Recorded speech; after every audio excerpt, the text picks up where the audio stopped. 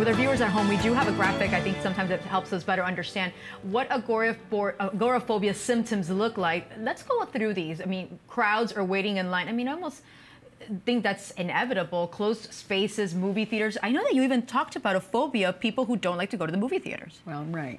But if you put in front of every one of those symptoms, I'm afraid to leave home because I might have a panic attack. I'm afraid of crowds because I might have a panic attack. I'm afraid of enclosed spaces because I might have a panic attack. Let's say movie theaters, when I'm working with people and we're doing exposure and it's time to finally try a movie. How do we do graduated exposure?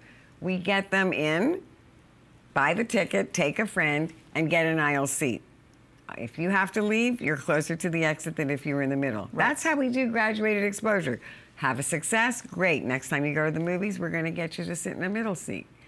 To reduce the irrationality of the fear. I'm just sitting in this movie theater. I'm no more likely to have a panic attack sitting in the movie theater than I am sitting at home, right, which we just talked about. Okay, it's all the same. Open spaces. Agora in Greek means marketplace. So that's the most literal definition of agoraphobia. I have a fear of open spaces, but I don't really have a fear of open spaces. I have a fear of having a panic attack in that open space. The same with parking lots. It's all the same.